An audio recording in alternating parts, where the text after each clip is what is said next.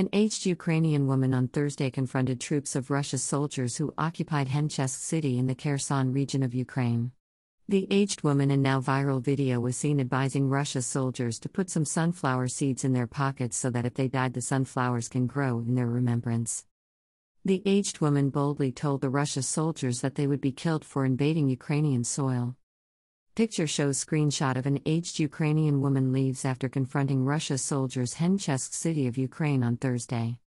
It would be recalled President Vladimir Putin of Russia declared special military operations on Ukraine on Thursday over alleged defending the secessionist people of Donbass, who he said refused to be granted independence by the Ukrainian government led by Volodymyr Zelensky. The 2 days war has led to several destruction of lives and properties, with Russia's soldiers mainly occupying the Ukrainian capital, Kiev, where it is expected for street fighting to begin today if the war is not called off.